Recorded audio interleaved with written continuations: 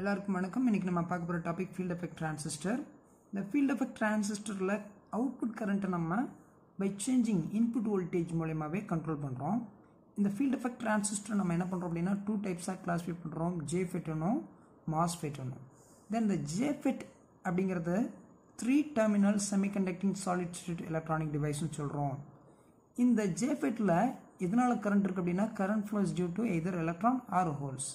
அடுத்து பார்த்தோம்னா என்னோட advancement high input impedance low noise லெவலில் இருக்கும்.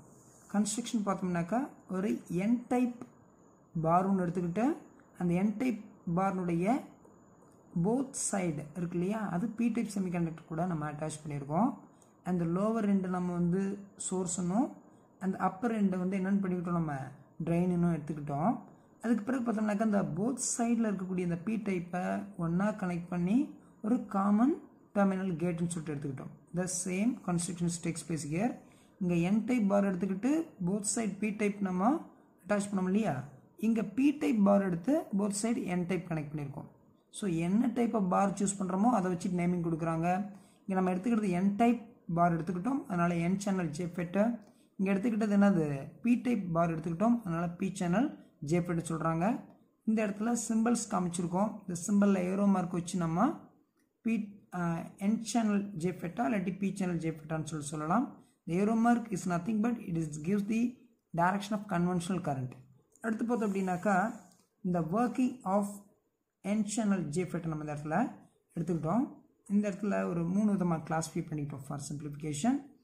இந்த இடத்துல கேட் அண்டு சோர்ஸ் நம்ம எந்த விதமான வோல்டேஜும் கனெக்ட் பண்ணல, தட் மீன் 0 வோல்டேஜ் இருக்கிறதா எடுத்துக்கலாம். இந்த இடத்துல சம் டெப்ளீஷன் ரீஜன்ஸ் உருவாயிருக்கும்.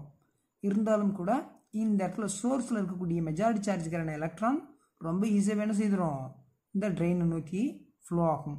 அதுக்கு பிறகு பார்த்தோம்னாக்கா இந்த டெப்ளீஷன் ரீஜனோட வித்து தான் இங்கே இருக்கக்கூடிய இந்த கண்டக்டிங் சேனலுடைய கண்டக்டிவிட்டியையும் இங்கேருந்து ஃப்ளோ ஆகக்கூடிய எலக்ட்ரான்ஸையும் தட் மீன்ஸ் கரண்ட்டையும் டிசைட் பண்ணும்.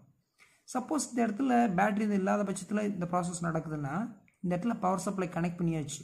என்ன பயஸில் கனெக்ட் பண்ணியிருக்கோம் அப்படின்னா ரிவர்ஸ் பயஸ். ஏன்னா அது வந்து கேட்டுங்கிறது பி டைப் இல்லையா, பி டைப் நெகட்டிவ் கூட கனெக்ட் பண்ணியிருக்கோம். இந்த என் டைப் ட்ரெயினை நம்ம பாசிட்டிவ் கூட கனெக்ட் பண்ணியிருக்கோம். ஸோ ப்ராப்பர் ஃபங்க்ஷனிங்காக நம்ம என்ன பண்ணிக்கிறோம் அப்படின்னா ரிவர்ஸ் பயஸ் கனெக்ட் பண்ணிக்கிறோம்.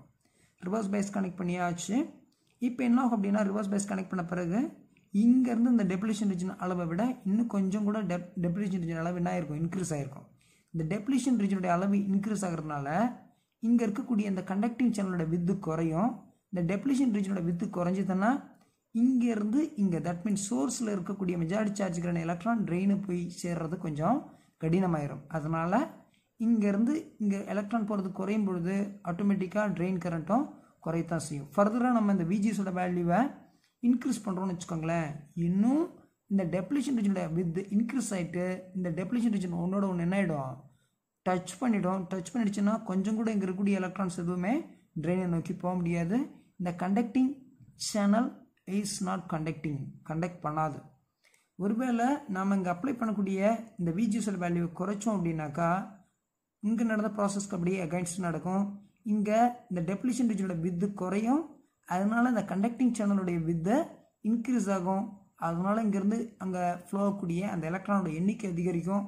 அதனால train current from source to train is increases அப்படின்னு சொல்லிட்டு சொல்கிறோம். அடுத்து நம்ம பார்க்க போகிறது ஜேஃபெட் as ஆம்ப்ளிஃபையர். இந்த ஜேஃபெட் ஆம்ப்ளிஃபையராக நம்ம யூஸ் பண்ணணும் அப்படின்னா இந்த கேட் சோர்ஸ் வந்து ரிவர்ஸ் பயஸில் இருக்கணும். ஆம்ப்ளிஃபை பண்ணக்கூடிய சிக்னலை இந்த கேட் சோர்ஸ் கடையில் கனெக்ட் பண்ணியாச்சு. டியூரிங் பாசிட்டிவ் ஆஃப் சைக்கிள் இந்த கேட்டுக்கு போகக்கூடிய ரிவர்ஸ் பயஸுடைய அளவு குறையும். அதனால் டெப்ளீஷன் ரீஜனோட வித்து குறையும். அதனால் with of the conducting channel increase ஆகுது, அதனால் ட்ரெயின் கரண்ட் இன்க்ரீஸ் ஆகும். டியூரிங் நெகட்டிவ் ஆஃப் சைக்கிள் என்ன ஆகும் அப்படின்னா ஆல்ரெடி கேட்டுக்கு சோர்ஸ் கடையில் ரிவர்ஸ் வோல்டேஜ் நம்ம கொடுத்துருக்கோம். நெகட்டிவ் ஆஃப் சைக்கிள் இன்னும் அந்த கேட்னுடைய ரிவர்ஸ் பயஸை வேல்யூ இன்க்ரீஸ் பண்ணுது. ரிவர்ஸ் பயஸ் அந்த கேட் வேல்யூ இன்க்ரீஸ் ஆச்சுன்னா டெப்ளீஷன் ரீஜனோட வித்து இன்க்ரீஸ் ஆகும். அதனால் வித் ஆஃப் த கண்டக்டிங் சேனலோட வித்து குறையுது, அதனால் ட்ரெயின் கரண்ட் குறையும். இதில் நம்ம என்ன தெரியுது அப்படின்னா இந்த கேட்டில் கொடுக்கக்கூடிய சின்ன சின்ன வேரியேஷன்ஸ் கூட இந்த ட்ரெயின் கரண்ட்டில் பெரிய மாற்றத்தை ஏற்படுத்துது. அதனால இந்த இடத்துல ஒரு லார்ஜ் பொட்டன்ஷியல் டிஃப்ரென்ஸ் ஏற்படுத்தி நமக்கு ஆம்ப்ளிஃபைடு சிக்னல் நமக்கு அக்ராஸ் த ஆர்எல் நமக்கு கொடுக்க வைக்குது. அடுத்து பார்த்தீங்க அப்படின்னாக்கா இந்த இடத்துல இருக்கக்கூடிய அவுட்புட் கேரக்டரிஸ்டிக்ஸ் பார்க்கலாம். இந்த இடத்துல VDS வந்து எக்ஸ் ஆக்சிஸ்லையும் ட்ரெயின் கரண்ட்டை ஒய் ஆக்சிஸில் எடுத்துக்கிட்டு VGS வேல்யூ நம்ம கான்ஸ்டாக ஃபிக்ஸ் பண்ணிவிட்டு நம்ம கிராஃப் வரையும் இந்த மாதிரி கிடைக்குது. இந்த இடத்துல பாருங்களேன், இந்த VDS வேல்யூ இன்க்ரீஸ் பண்ண ட்ரெயின் கரண்ட் கொஞ்சம் கொஞ்சமாக இன்க்ரீஸ் ஆகிருக்கு.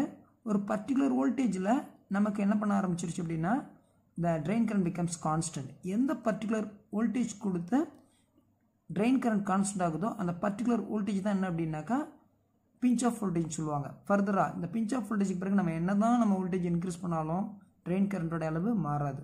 So pinch of voltage is nothing but it is the minimum drain source voltage required to bring a drain current as a constant. Then and the particular in the point that means VDS maximum, the VDS maximum பிறகு நம்ம VDS ஓட value increase பண்ணும்போது break down நடக்கும். So 3 region இருக்குது. இங்கேருந்து இது வரைக்கும் up to 0 to VP வரைக்கும் உள்ளது ஓமிக் ரீஜன். தென் VPயிலிருந்து VDS மேக்ஸிமம் வரைக்கும் உள்ளது ஆக்டிவ் ரீஜன். இந்த VDS மேக்ஸிமம் இது பிறகு break down region. The active region is the most important region to be a amplifier. Then அடுத்து பார்த்தீங்க அப்படின்னாக்கா இந்த இடத்துல 0 வோல்டேஜ் VDS. இந்த VDS வேல்யூ இன்க்ரீஸ் பண்ணும்போது நம்ம முன்னாடி பார்த்தோம் ட்ரெயின் கரண்ட் இன்க்ரீஸ் ஆகும். இந்த VPக்கு பிறகு கான்ஸ்டன்ட் ஆகும்னு சொல்லியிருந்தோம். இதெல்லாம் எப்போ அப்படின்னா ஃபார் கிவன் VGSோட வேல்யூ 0வாக இருக்கும் பொழுது.